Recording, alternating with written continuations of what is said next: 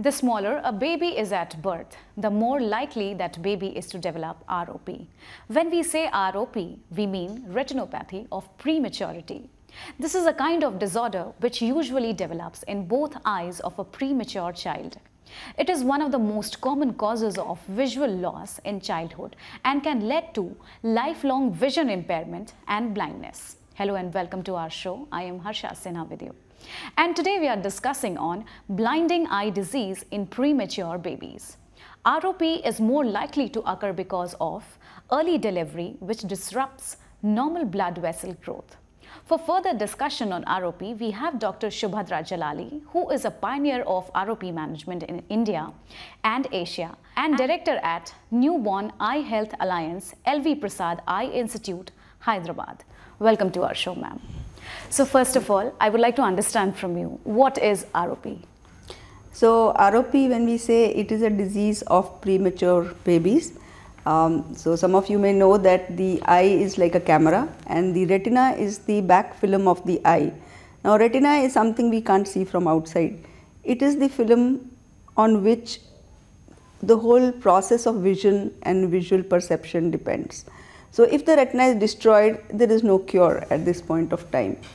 So when this premature baby is born, its retina is not developed. From the outside, the eye looks that it is normal and it is seeing, but the retina actually develops only after 9 months of complete pregnancy.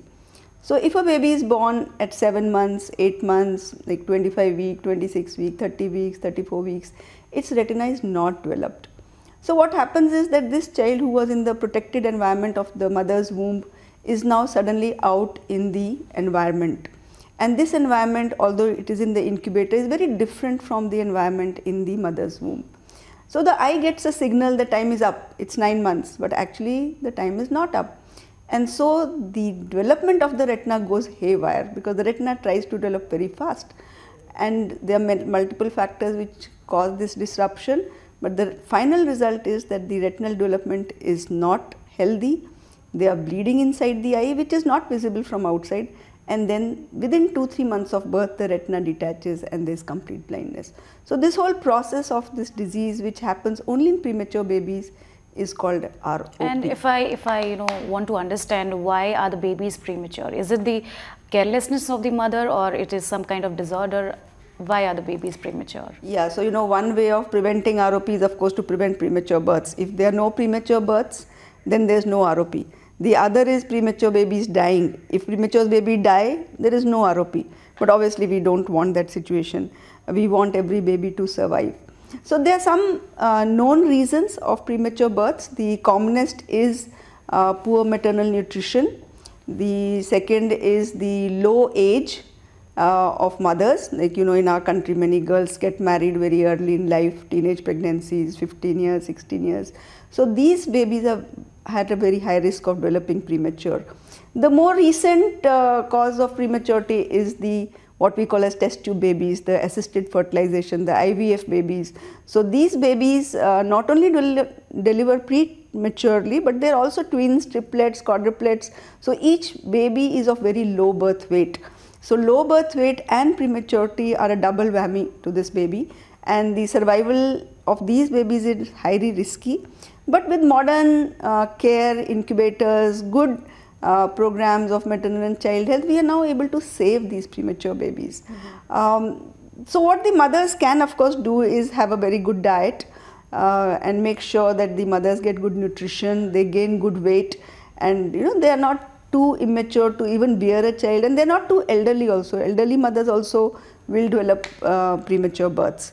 Then there are unknown factors because worldwide with increase in science the number of premature deliveries should actually decrease.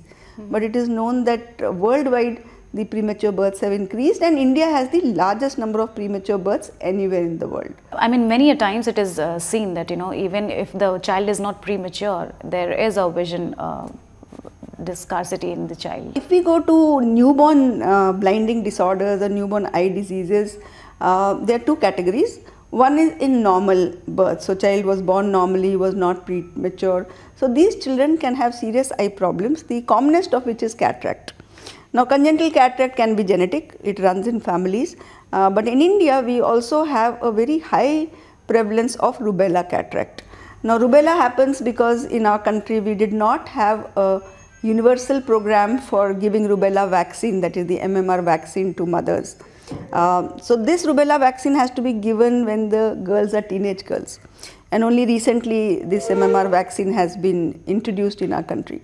So if the mother gets rubella, which is like a measles type of disease, if the mother gets rubella when she is pregnant, then the child can get not only blinding cataract, but also they will get mental retardation, heart problems. So congenital rubella is a very important cause of blindness in our country, and this can be completely stopped if we have a universal vaccination for teenage girls. Okay, so vaccination is really important. Really important. And if you would like to understand, what are its symptoms? What are the symptoms of ROP? Is it genetic? If we could understand from you. Yeah.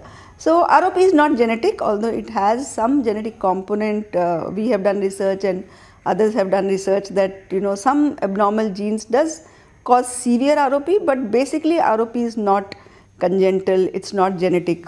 So the first incubator in the world was set up in Boston in 1941, and the first ROP was detected in 1942 in Boston. So it's very clear, it's not an ancient disease, it's a completely hospital acquired disease. Whenever you have babies who are premature and they are reared in incubators in artificial environment, they have a high risk of ROP. And then there are some risk factors. In addition to prematurity, we know that mothers who have not received antenatal steroids, so there is a program to protect against lung disease, and that also protects against eye disease, is to give antenatal steroids to mothers, those who are at high risk of developing premature births. So these steroids have to be given in the second trimester, that is after 6 months of pregnancy, and this protects. So the other thing is that if they are in the incubator, what is happening to the oxygen? Now we all know that oxygen is very much required for survival of these babies. If we don't give oxygen, then the baby will die or they will get mental retardation. But if we give uncontrolled oxygen, there is clear-cut evidence that it causes very severe blindness. So if the oxygen has to be given, it has to be given mixed with air. That is called blended oxygen. Now these blenders are expensive and many hospitals may not use them correctly, or you also need nursing staff. So the nurses' education is extremely critical to prevent ROP. If the nurses keep the oxygen at 99, 100%, there is a very high chance of ROP developing. Then oxygen has to be very regulated and monitored like a serious drug. It should not go beyond 90% of the pulse oximeter. So every baby needs a pulse oximeter on their finger to monitor how much oxygen they are receiving. Now sometimes there are no pulse oximeters or there are less pulse oximeters, and so these babies get unnecessary oxygen, and that is devastating to the eye. Okay, so is it available in India? The yes, oxygen, yes. The ROP management treatment, ROP treatment is available in India or not? Yeah, so first is prevention. So prevention, as I said, oxygen regulation. Then most important for prevention is also the feeding the baby. If the baby gains weight, even if it is premature but it gains weight faster, then ROP will be less. The prevalence will be less, the severity will be less. So how do you make the baby gain weight? The best way is expressed breast milk. If you give every 2 hours expressed breast milk, and now we have milk banks also in some of the places, then these babies gain quick weight, and then there are other feeding methods. So if we can make the baby gain weight, then it will have less problems. The third thing very important is the sepsis. So in our country, infection rates are very high. Okay. So again, that requires hygiene, hand washing, barrier nursing, not touching the baby, not allowing relatives to come near the baby to kiss it or handle it. So these babies don't have an immune system. They are highly at risk of developing infections. Okay. So if we take off infection, then also ROP reduces. So these are preventive methods, and we have seen that if these preventive methods are taken care of, 80 to 90% of ROP goes away. Okay, so prevention is really important for ROP to get cured. Okay, if I could understand from you, how ROP is diagnosed? Yeah. So the critical thing about ROP is that there is no sign. There is nothing from outside the eye that can tell you that this baby has ROP. So I always tell doctors and parents that if the child has some heart problem or digestion problem or lungs problem, it will show up. you will know child is not feeding or vomiting or is listless or it has become blue. But see, if I remove my glasses, nobody can make out that I cannot see or I cannot, have blurred vision. I am having blurred vision. Child cannot express that, my vision is going blurred. So the only way to diagnose ROP is what we call as 30 दिन रोशनी के. So 30 दिन रोशनी के. 30 दिन रोशनी के. Okay, and what is it? It's like, दो बूंद जिंदगी के. Okay. Everybody knows दो बूंद जिंदगी के, give polio drops and your legs and arms will be healthy. True. So same way we are saying 30 दिन रोशनी के. Get your baby's retina checked within 30 days of birth. 30 days to vision. So दो बूंद जिंदगी के for your legs and arms, 30 दिन रोशनी के for the critical vision. So the only way to know about ROP is to put dilating drops, that is we put some drops in the eye and after 15 minutes examine the retina with an ophthalmoscope. So this obviously has to be done by a specialist. Nowadays we also are having some cameras by which people can take a picture of the retina and send it across. So this is the only way to diagnose ROP. Once the child starts becoming blind due to ROP, then symptoms appear. Then the child doesn't look at the mother's face, or the eyes keep on shaking, what we call as nystagmus, or they start getting squinting, bhengapan, squinting eye, or the mother notices that something white is happening to the eye. So when she is feeding, she will suddenly notice some white color from the eye. White color from the eye is also a sign of eye cancer, which happens in small babies. So if you see something white in the eye, don't ignore it. We have heard from so many mothers, I was feeding the child, I noticed something white. I told my family, the child has something white in the eye. The family said, "Arre, you are very worried about your baby. You are taking too much interest in your baby," and they ignored it. Yeah. And then after 5-6 months, they started noticing that child is not reaching out to objects, it's not smiling. So it could be cancer, it could be cataract, it could be ROP. Definitely. And by that time you notice it, it's late. But many times it is seen that even at the age of 10 to 12 years, there is a vision impairment in the child. बहुत जल्दी उनकी आंखें कमज़ोर हो जाती हैं. So what is this? How this can be cured? Okay, so that's a different field of childhood vision problem. I think we should talk about it because this is something which is really becoming huge problem in most of the developed country. If you go to Taiwan, to Hong Kong, to Singapore, 60 to 80% of children who are 6 years old are wearing glasses. So it's like, it's a mushrooming of myopia in all these countries, and it's now coming to our country. So a lot of research has gone in, and very clearly it has been shown that village children don't get glasses. Yeah, that's true. It's the city children who get That's true. glasses. Why is it so? Because it has been seen that children who don't go out into natural environment at least 2 hours daily from childhood till 8, 10, 12 years of age, when the eye is growing, they get, so today when we are saying use computers, use tablets, I see all the mothers giving food to their child with a tablet in the hand with cartoons. It's scary. It's not that much of using these gadgets than not going out. So children who are reared in apartments, who are not exposed to outside doesn't mean malls. Outside means gardens, sky, the greenery, trees. Definitely. So the colors, I think the colors that nature has, you cannot replicate them in your house. Every day the color changes, and the distance. So in the house your distance is short. So you develop myopia short sight. Outside it is like you are seeing the sky, you are seeing trees. So it has clearly been shown that at least 2 to 3 hours of children being out of the house into a natural environment reduces their chance of getting myopia, and if they have myopia, which is like short sight glasses, then the amount of power which increases also can be reduced. Okay. So definitely there is a lifestyle change required for small children to be out. And these premature babies, they are in the incubator. We don't take them out for months together because we are afraid of infection. So almost all premature babies will get glasses. Almost all of them. And how is the process, carried out if they, wear the glasses? The for premature babies, yeah? Yes, babies, there are small frames, light frames for small babies to wear glasses, yeah, as and when we need. But if we manage them early, then the need for glasses will be postponed. I would also like to understand from doctor, what are the causes of risk factors of ROP? Okay. So the major risk factor is prematurity. Prematurity. Any child who is less than 35 weeks, so in our country many mothers don't know their gestational age in weeks, so they don't know their last menstrual date. If the child is born before 1 month of due date, That is the major risk factor. Any premature baby must have retina checkup done. If they are in incubator, that is the next risk factor. The third is low birth weight. Any child who is less than 2 kgs and was preterm, they are at high risk. Then I already told about oxygen.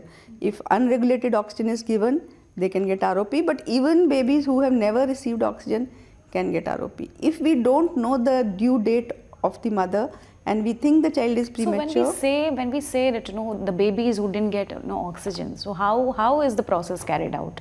Some babies don't need oxygen. Okay. It's not that every child has lung problem. Only those premature babies who have lung issues, they need oxygen. So every preterm baby may not need oxygen. But initially in 1940s, 1950s, people thought it is an oxygen-induced disease. Okay. Then when they stopped oxygen, they found that even babies who never received oxygen got the disease. Okay. So oxygen only modifies the disease, it worsens the disease, but it's not the cause of the disease in most cases. So basically we discussed the risk factors. Okay. So many of the signs of retinopathy of prematurity happens deep inside the eye. This can only be treated by an ophthalmologist, a doctor who is trained to spot these signs using special instrument to examine your child's retina. We have to discuss more on ROP, but on the other side of this short break.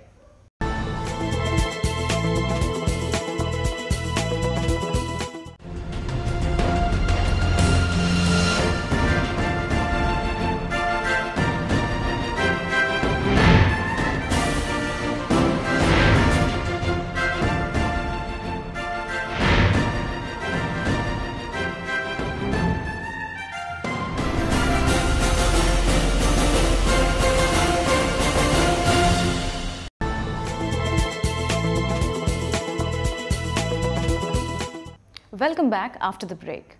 We are discussing blinding eye disease in premature babies. We are also discussing its causes and its risk factor. So we have the pioneer of ROP management in our studio who will help us understand what are the different stages of ROP. So fortunately for us, the ROP doesn't come suddenly with a bang. It has a known natural history. So what happens is that at birth there is no ROP, but retina is immature. Within 20 to 30 days the ROP starts, and it starts with a mild disease called stage 1, and in many babies the stage 1 just stays for some weeks and then it goes away. So we just need to follow. Then it can go to stage 2, which is where our red flag is raised that okay, stage 2 we have to watch it, and there is something called stage 2 plus. If there is 2 plus or 3 plus, then we have to treat. So there are various very good randomized controlled trials which have been done. There is a good scientific evidence that the risk of blindness is between 50 to 80% if it is not treated in stage 2 and 3. So that is the best stage to treat, 2 plus and 3 plus. If we can treat in those stages, then we have almost 95% cure rate, and child will have good vision and will go to normal school. They will not be blind. They will not even have very low vision. And then stage 4 is where the retina starts detaching. Now this is a very dangerous state, stage 4A. 4A means we have to operate that eye, undergo major surgery within 1 to 2 days of birth. If we can do that, we can still save the eye. It's like a fire, fire starts and there is a period, critical period, where you put out that fire and the building will stand. Okay. If you miss that boat, the building will come down. So after 4A, 4B is like, okay, we can sometimes treat it, but they will be left with significant vision loss. Okay. Stage 5 is blinding. Okay. So one question which is hitting me hard, that it needs very strong convincing power for parents to believe that their child has ROP disease. So how in your practice, how have you faced this? Yeah, this has been a major problem because we've done some studies to find out why children became blind, and almost in 30% of cases we found that the parents did not understand the seriousness of problem. In 50% cases they were not told about it, and in few cases they were told but they didn't understand. So what happens is, see, the parent doesn't know there's something called retina. Definitely. Okay, from outside the eye looks normal. If you switch on the light, the child will close its eyes. So it looks like everything is nice. So there's a lot of myth, especially in media. Doctors are doing unnecessary tests. doctors are referring unnecessarily, doctors are doing some research on my baby's eyes. So the parents have said to us that, we never heard it in the media.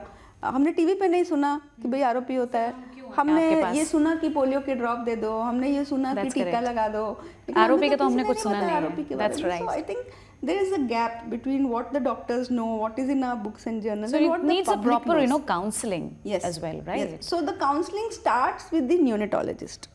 Okay. And the neonatal nurses. So that is what we've been working with the National Neonatology Forum of India and many these children specialists, and it's the child specialist who is taking care of that baby. Okay. And the parents have full trust in their child specialist because he has saved the life of that baby who was going to die. So it's the pediatrician or the neonatologist, child care specialist, the nurse there who has to inform the parents, like after 1 or 2 weeks of birth, that your baby will need eye checkup. Okay. And it always helps if outside the waiting hall, because these parents wait in that area for days together. So, outside the waiting hall, you put up big posters, like, there are breastfeeding posters there, there are vaccination posters there. So we encourage that put, eye care posters there, that, there's something called ROP. So we have made a lot of posters in English, Hindi, Odia, Telugu. So these can be put up. So it needs a proper awareness. Yes. So once the awareness is there, once the parents understand, then they go out of their way. So once they understand that my child can go blind, then they rush through every day. I get SMS, WhatsApp, emails. My child has ROP. We are coming to Hyderabad. But everybody doesn't need to come to Hyderabad. We have more than 300 doctors who've been trained all over the country and in various places who can handle ROP very well. So only very advanced cases may need to go to big centers, but the awareness, once awareness is there, the parents find the way how to get the doctor. So if the baby is still sick, it's not out of the incubator, then the eye specialist should be brought to the hospital and they should examine the baby in the incubator itself, and we can treat the baby in the incubator itself. So that the teeth-thin Roshni is very critical. Okay. So awareness and proper knowledge is also important for parents to understand this disease. Yes. Okay. I would also like to understand, is ROP completely curable? How it can be prevented? Yeah. So prevention, I think we talked about it by reducing the risk factors, but treatment is very critical. So once you diagnose that this is what we call as vision threatening ROP, that is stage 2 or 3 plus or more, then the treatment has to be carried out within 24 to 48 hours. Usually we don't wait more than 24 hours. So there are two types of treatments currently. The standard of care, the treatment which is very well known is laser treatment. So lasers, just like you have laser shows in parks and all, laser shows. So it's the laser beam, same type of laser beam which we focus into the baby's eye, and the laser spots, what they do is that they stop this bleeding inside the eye and stop the retina from detaching. Now laser treatment is a very skilled treatment. It requires a trained person. Treatment takes 2 to 3 hours. The ROP screening, that is the diagnosis of ROP, takes only 5 minutes or 10 minutes. It's not long treatment, but the treatment requires baby to be in the hospital for 3-4 hours under care, and we can treat them. In many countries they give complete anesthesia to the baby, which is little risky. In our country we are treating under topical anesthesia, so that's less risky, but there is a need to treat properly with proper training by the doctor who's been trained to treat babies. It's not something easy. If I could also understand from you that how many genuine centers are there in Delhi for ROP treatment? Many of them. Okay. Yes, there are many of them. All India Institute is the leader. Dr. Professor Azad started ROP management in NICU of All India Institute of Medical Sciences way back in 1989-90. So almost 25 to 30 years they have experience there. And now most of the hospitals have ROP trained people to treat. Multiple centers, Center for Sight is there, Southern Hospital, Venu Eye Institute, so many hospitals. I mean, I don't think there's a dearth of doctors doing ROP screening and treatment. The important thing is the coordination and the liaison and the trust between the doctor, the pediatric doctor, the eye specialist and the parent. Parent is really important. If they team up, so that is, then the baby will not fall through. Definitely, that can if act one as of a them chain. Forgets, definitely, the pediatrician forgets to tell, or the the ophthalmologist is not there, he is on leave or something, or doesn't take the phone call, or the parent decides that okay, after Diwali we'll go, it's a festival season, Diwali. And also the grandparents, sometimes the grandparents say, क्यों लेके जा रहे हो? तो unnecessary test कर रहे हो, अभी बच्चा छोटा है, जब बड़ा हो जाएगा तब लेके जाएंगे. Basically ये knowledge issue है. Yeah, so that the team and that understanding that the time is critical and treatment is there, and treatment has 90% success. Okay. So besides laser, we are also now having a newer treatment which is still not approved for use, are some injections in the eye. So these injections in the eye are being now tried in many places where there is no laser, or doctor is not trained for laser. Although we don't know the long-term side effects of these drugs, but yes, this is an upcoming treatment. It's still being evaluated worldwide. But yes, the injection treatment is also coming up. But we have to be cautious because it's a new treatment. The drug goes into the body. We still don't know whether it will cause some long-term or short-term damage to the developing organs of the newborn baby. So I think we have to be cautious, but it is something that is coming up. So proper treatment and handling is also very important. And then the follow-up is very critical because it's not like one-time treatment. It's not like we've given the treatment or we've examined, no, everything is fine. We have to follow this child till it's at least 3-6 months old, and we come to the conclusion that yes, the disease has gone completely, it's not smoldering behind. And if we give injection treatment, it smolders longer. So if we give injection treatment, child has to be followed up very closely every month for at least 1 or 2 years. If we give laser treatment, it works within 2-3 months, and then we don't need to be that critical for follow-up. But any child who has had ROP, they need long-term treatment because later they will need glasses. Definitely. They may need some surgery. So observation and surveillance is really so that very is very important that parents should come back for follow-up. So even sometimes they are not able to come back to the treating doctor, they can be followed up by the local eye specialist. Definitely. So proper knowledge and surveillance as well as observation is also very important. Yes. Okay. Does the treatment leads to any complication? What is the treatment success rate? Yeah. So I think there is no treatment in the world which doesn't have side effects. Yeah. And we have to balance the risk and benefits. So laser treatment, as I said, has 90 to 95% success rate if it is done very early and correctly.